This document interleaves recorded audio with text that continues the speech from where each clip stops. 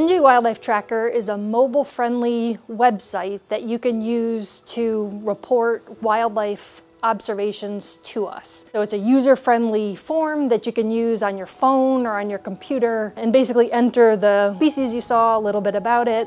There's a spot to map the location. And then if you have a photo or video, we highly encourage that to attach it. And then once you submit it, you'll get an email confirmation that includes what you submitted to us. And you can find the link to this on our Fish and Wildlife page. The kinds of observations we're looking for kind of fit into two categories. One are rare species or species we don't know much about, and the other information we're looking for in NJ Wildlife Tracker are any wildlife observed on a road, whether they're dead or alive. Of course, in all cases, whether you're reporting rare species that you see out in the forest or a dead deer on the road, we want to make sure that everyone's practicing safety first, of course, in all these situations. And for the data on wildlife on roads, that's incredibly helpful for us to better understand where wildlife are trying to cross these roadways. That initiative ties into our Connecting Habitat Across New Jersey, or CHANJ project, where we're aiming to make the landscape more permeable or easier for wildlife to be able to move through. So this is